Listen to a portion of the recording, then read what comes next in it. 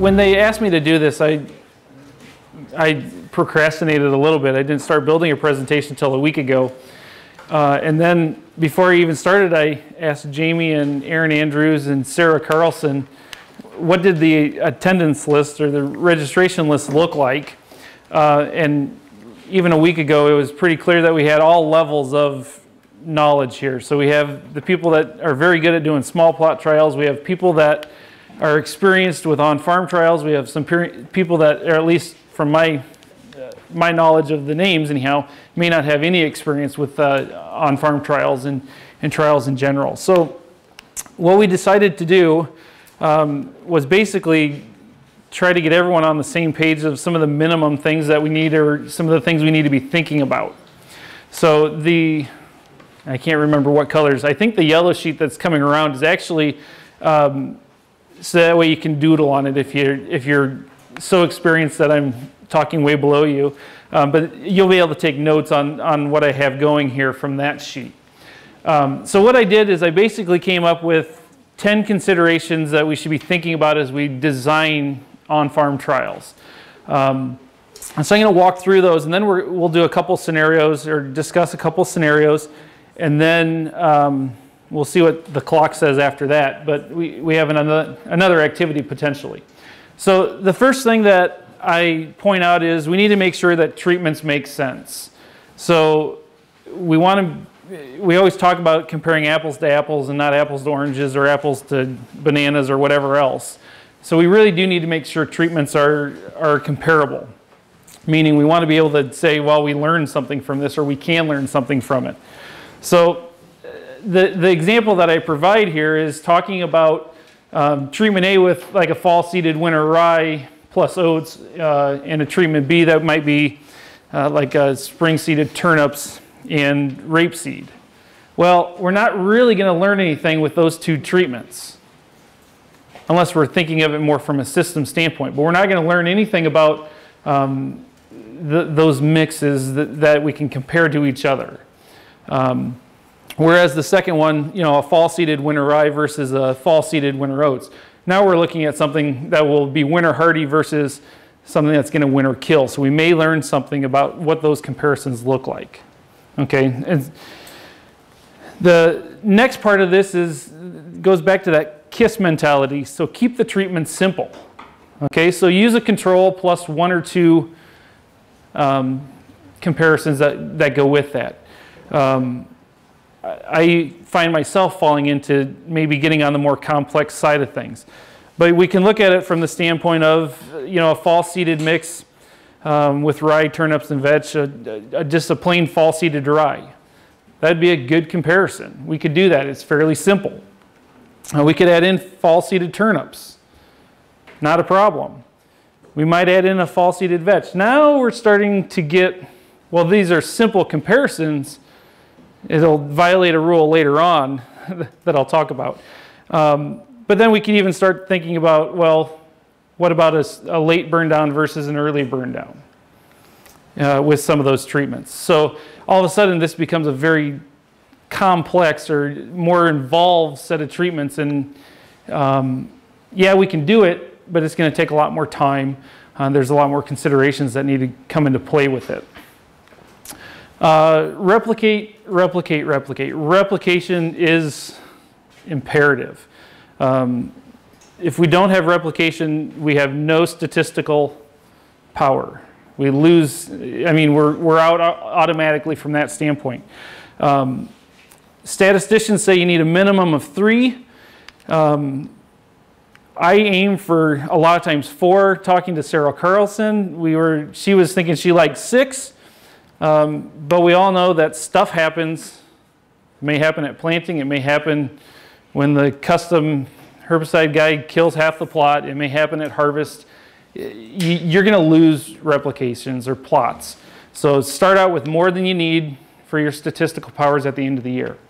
A plant ecologist, I'm taking a plant ecology class, and he's saying he wants a minimum of 10. So Mark Carlton's shaking his head. 10 doesn't work, right? Especially in southern Iowa when you can't get uniformity, right? So we have to think about the environment that we're working in, the fields that we're working in, but we definitely need to have replication. We want a minimum of 3, and then that typically means you need to start out with more than that. Randomized complete block design, RCBD. This is the level of statistics that I'm comfortable with. It's the basic statistics, meaning you need to have replication, and within each of those replications, you randomize the treatments. Okay? Again, this is all for statistical power and being able to use that data well. So the example I show here, I realized after I sat in the back here for a while, you might not be able to see it in the back of the room. But what is wrong with that type of a setup? I got 4 replications.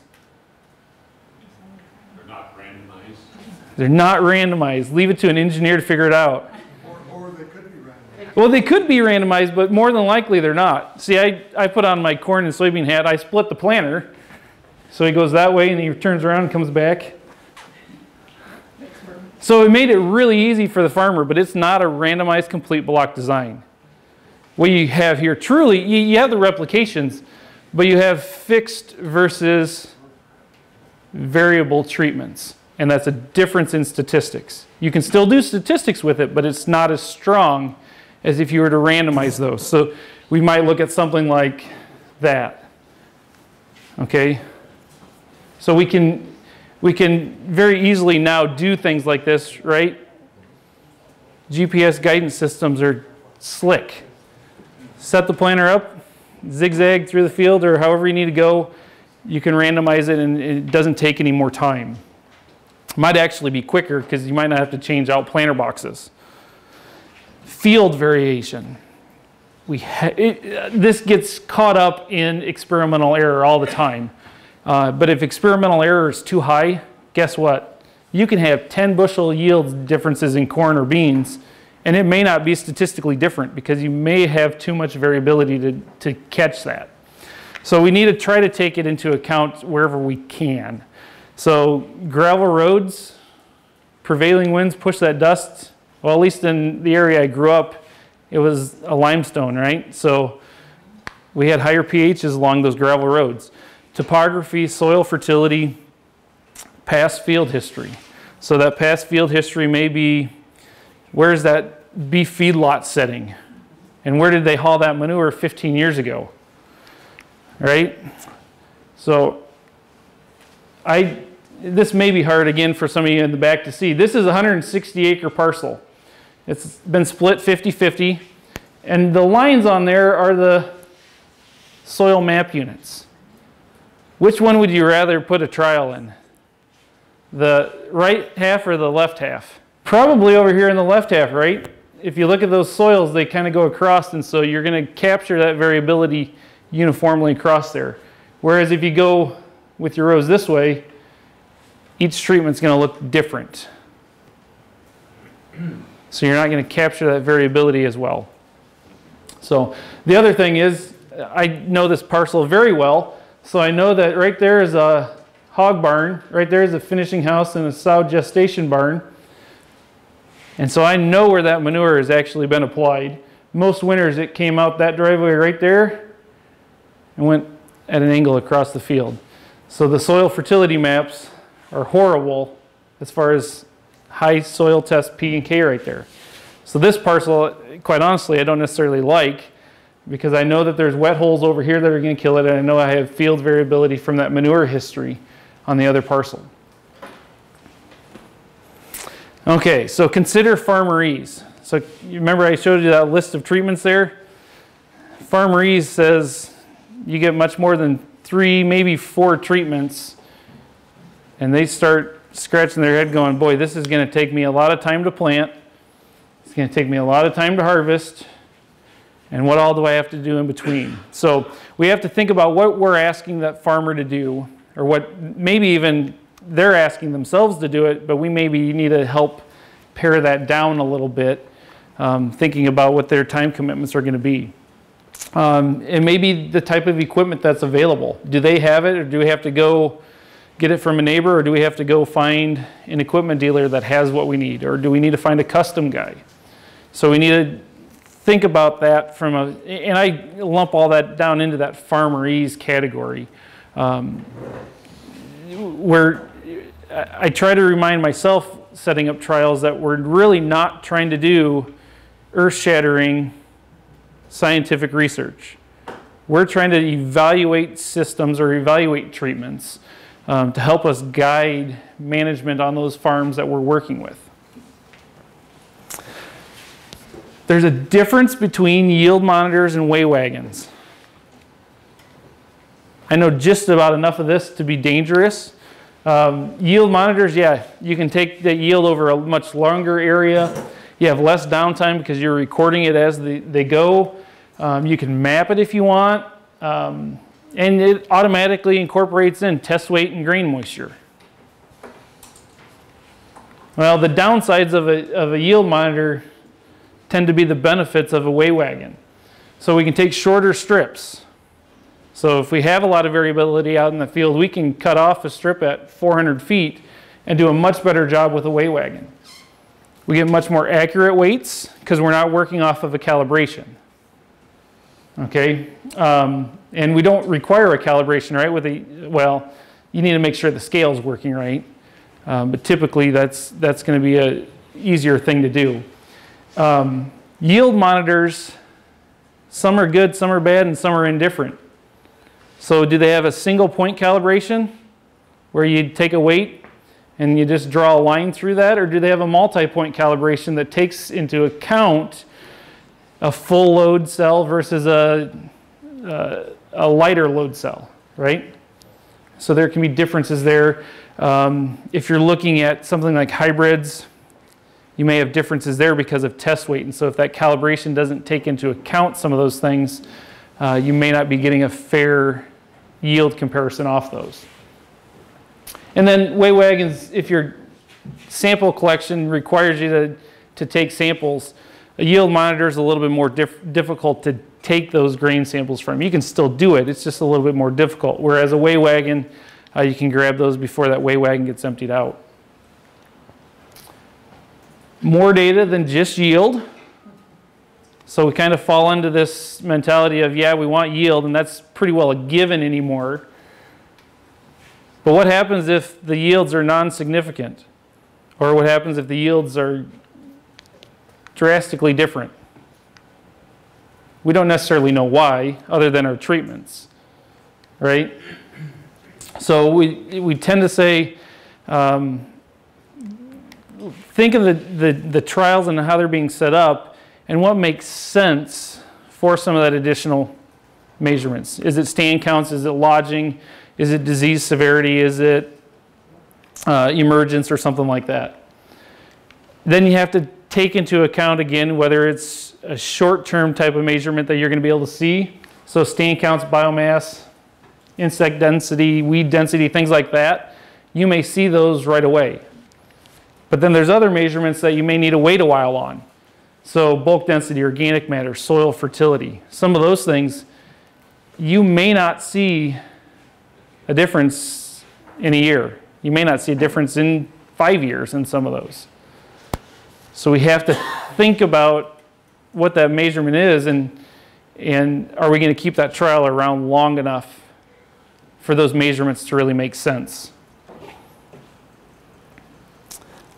We don't want to bulk the data. So that's really why we did a randomized complete block design, right? So we had the data there so we could use it for statistical use. So, so we want the data from each of those individual strips for that statistics. Some cases, if we're doing stand counts at multiple places in there, we may want each of those measurements separate as well. So don't kind of pool this data together and do an average and turn that in. You may use that as far as presenting it back to the farmer or presenting it at workshops, but from a statistical standpoint, we're much better off if we keep each of them individual. And then, most importantly, have fun with it. If you're not having fun with it, the person you're working with on it is likely not going to get a good impression of it, and you may not have the enthusiasm to follow through on it. So if you're not going to have fun with it, it may not be worth doing to begin with.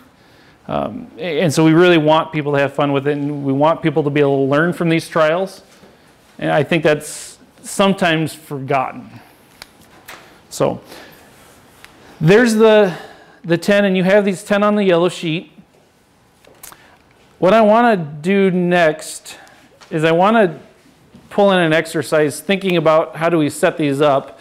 And so I think what we'll do is, if within your tables, if you can get together and discuss a scenario, and I'm going to say this side think of scenario 1, and if this side can think of scenario 2, go through and discuss those, read through the scenarios. Scenario 1 was a 80-acre field that was overseeded with winter rye, good fall growth. It's basically March, so going backwards a month. Wondering, or the question is wondering about spring burn downs and what herbicides could be used. Not totally convinced that glyphosate's the answer, I guess.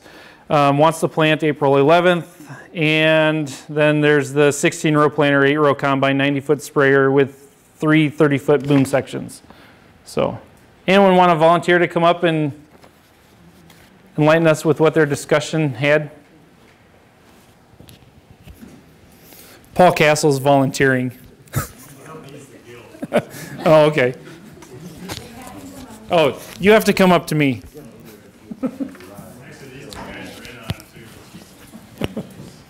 This one was a little bit more complex than I had envisioned it when I first wrote it.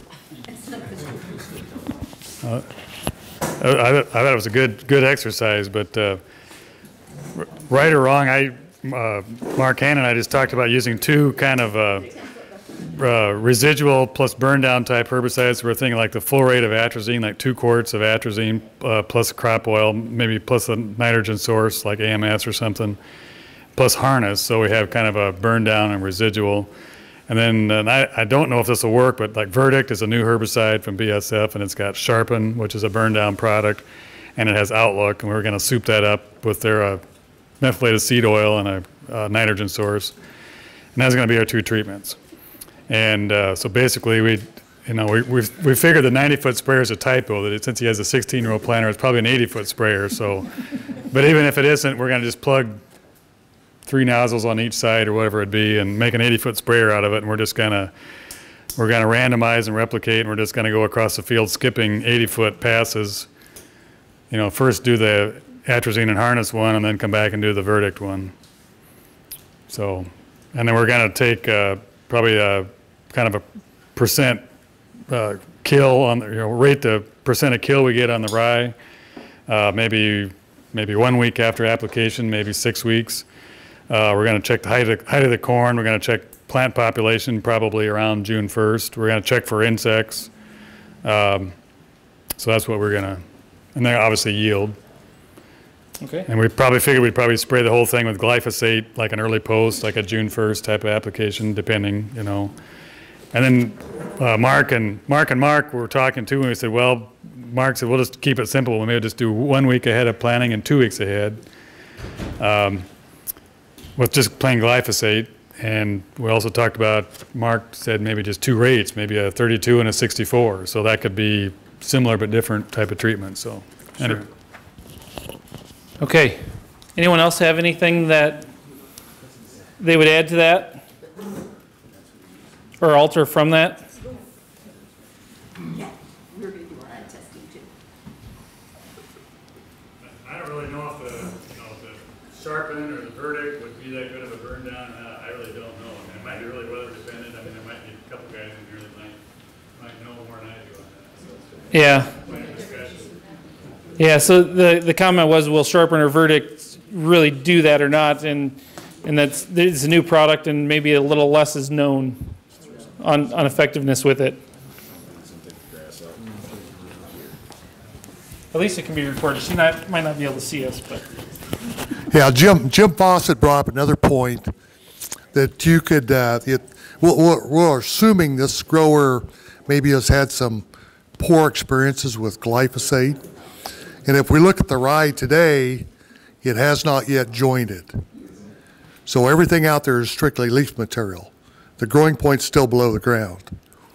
So you could almost do a timing of application trial in this and say you could go out there and maybe apply 1 to 2 rates of glyphosate as it exists today, and then delay and come back in 10 days when the rye has jointed and maybe make the same applications, which would be a split plot, replicated, randomized block, but it still could be done. And then you have to hire a statistician to work with you. No.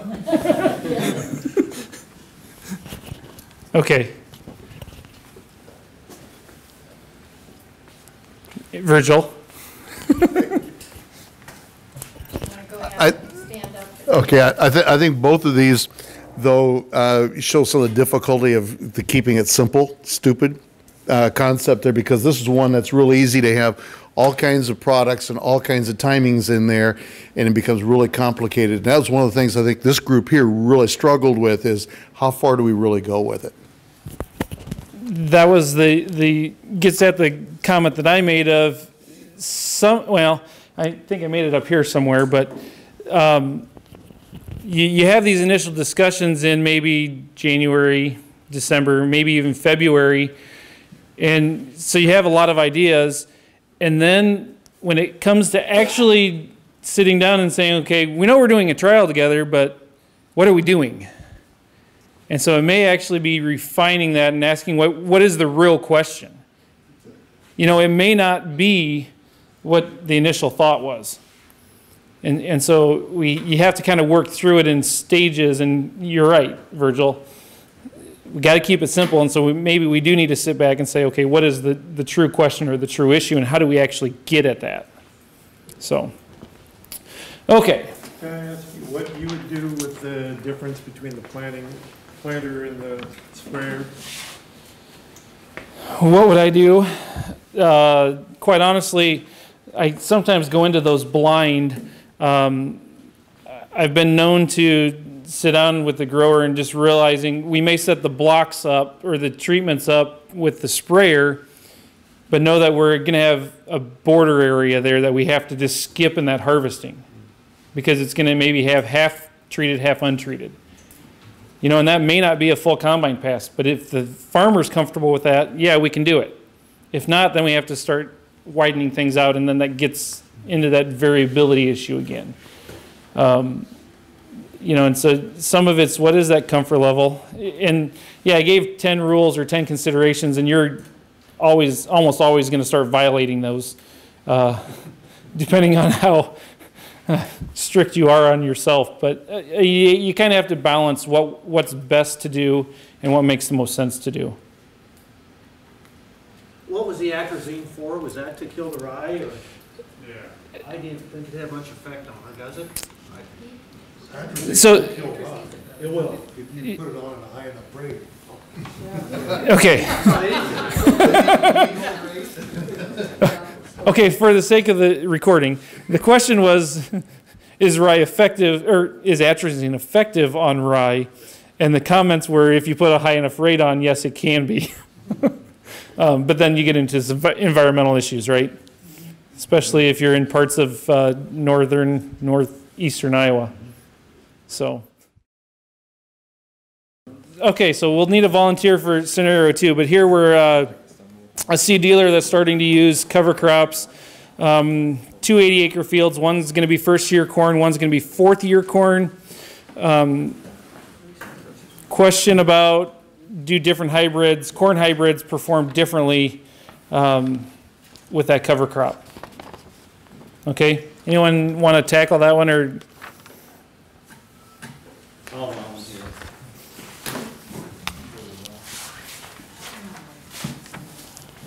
Well, with this scenario, we don't know what cover crops are in the field, so we kind of chose, she has a 24-row planter with a 6-row combine, so we could come with 2 different hybrids or 4 different hybrids in the field, depends how complicated you want to get it. And then you could have 12 rows with or without insecticide within those hybrids, and you're going to compare corn rootworm on the 4-year corn field compared to the first year corn field. And with the not knowing what cover crops we have, we could kill some of the cover crop earlier or later in the spring to see what the yield effect would have been underneath those. And we wanted to have hybrids with the same sister line varieties. Then with collection of data, we want plant populations both in the spring and the fall. We want to have corn rootworm counts, beetle counts. We need to know a cover crop plant counts on how well the cover crops were killed in the spring, yield and test weight. So maybe the group wants to expand on that. Thank you. Any additions, comments, thoughts? So they took it even maybe a different way than I was initially thinking. I was thinking, you know, more from the higher residue, more of a, is that first year corn responding more like a continuous cornfield because of the cover crops? But it's all a matter of interpretation, right? So what was your expectations? Yeah, but it's not the 6 days. Killing, what kind of cover crop do we have to begin with? I was assuming rye, but I didn't put that in there. So, yeah. I like your idea of letting the cover crop go or changing the fill of the cover crop timing and that effect on the corn. Because like when I've thought about this, I was thinking, well, we kill rye at a normal time and then plant the different hybrids. But making the rye go longer, maximizing rye growth, which is where sometimes we get into the trouble with dinging corn. So I hadn't thought about that. That's a really good point to add to it. So Sarah's comment was recognizing that there could be if we hold that cover crop longer, so maybe it's the killing timing that you'd mentioned, and then what effect does that have on yield with different hybrids? Yeah. Okay. So with that, I have used up 5 minutes more time than they gave me at the beginning and 15 more minutes than they have on the agenda for me. So with that, I hope that we were able to give you an idea on what to think about as you start setting up on-farm trials, whether it's with cover crops or with anything else. And hopefully these scenarios start getting you thinking about that, because I think later on there is going to be a discussion about, okay, what trials are needed? What do we need more information on? And what do we need to see happening out in the fields? So thank you.